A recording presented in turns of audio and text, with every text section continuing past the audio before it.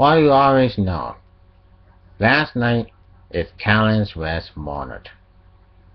After 6 years of interrupting Taylor Swift after winning her music awards, Kanye West decided in 2020 he will be running for president of the United States here in 2020.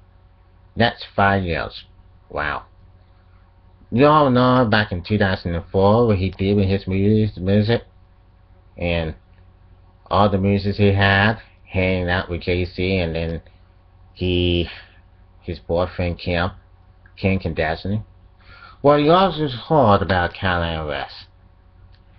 He was doing his thing. He's doing a lot of speech when he held on Hillary Clinton. He was at the White House. Well, you know what? Let him or hate him. He's something else. So, well, I heard the news today. I heard the news yesterday that Kanye West is running for president in the White House in the next 5 years.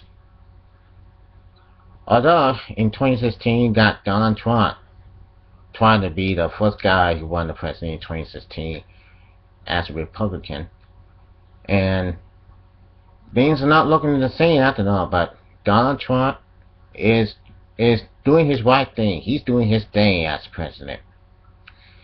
Well, you can't blame him, and you also can't blame Kanye West for about the one the president. So he can try, but we'll see. Kanye West is running for president in the year of 2020. Oh my God, we're all in shock to hear that. So I heard on the MTV News, MTV Awards. So you can't blame him for that. He is running for president, and if he runs for president in 2020, he won't be doing music anymore. So good for him. Congratulations and good luck, Kanye West. You the chosen one.